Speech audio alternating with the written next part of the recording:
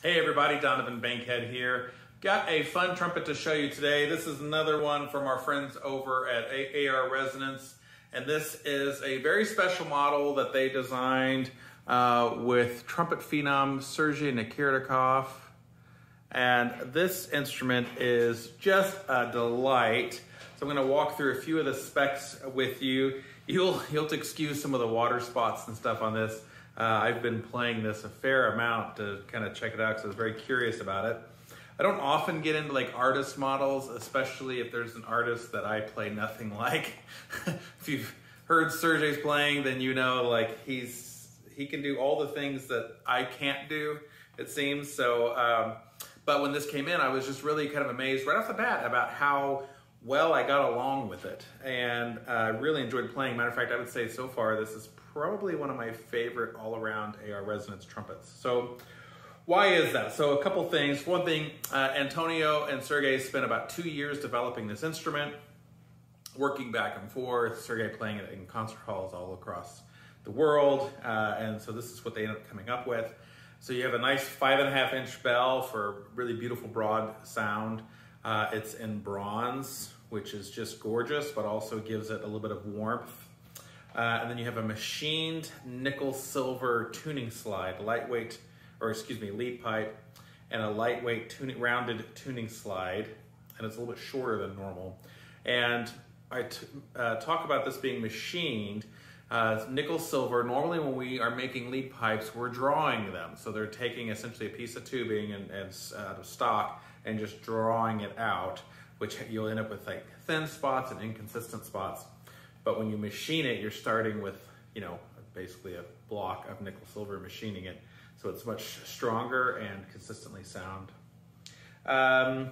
You have the MAW valve block from our friends in Germany, where you've got like that open port, and I've got a whole video talking about why you should give a rip about any of that. So you can certainly check that out. It comes with the variable mouthpiece receivers. This is currently number 3, but it has 1 through 5. Those are essentially like millimeters of gap.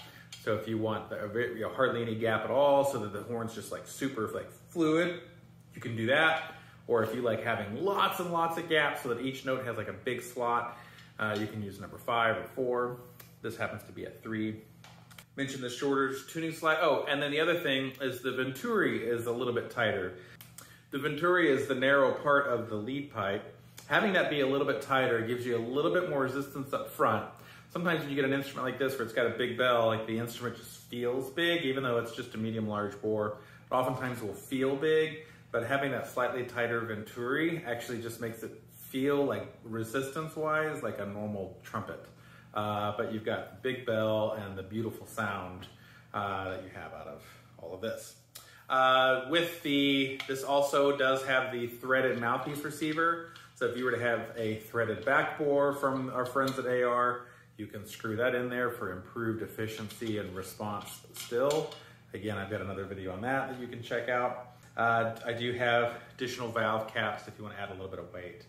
But that's the Sergei Nakariakov model, and it is absolutely stunning. One of my favorite AR trumpets to date so far. Sound-wise, I feel like it's a hard thing to compare because it's really not quite like anything else. With that broad, big bell, you get this big, full, warm sound that fills a room.